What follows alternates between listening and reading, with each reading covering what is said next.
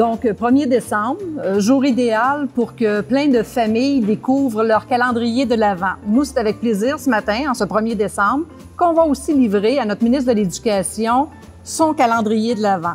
On retrouve à chacune de ces journées un désir des enseignants. Vous savez, la réalité enseignante, on la connaît depuis longtemps. Les besoins dans le milieu, on les connaît. Donc, on part pour notre livraison. Le directeur de cabinet est venu à notre rencontre. On a pu expliquer quel était notre geste et on a pu donner des exemples des attentes et des souhaits qu'ont les enseignants. 24 journées à nous lire et à inspirer le ministre. On pense que ça ne peut qu'être profitable. Et Heidi, tu en penses quoi? Alors moi, je trouve ça incroyable. C'est vraiment le fun. À chaque jour, il va lire un petit message qui vient de nos profs. Et nos profs ont besoin de l'air. Alors, j'espère qu'il va nous écouter.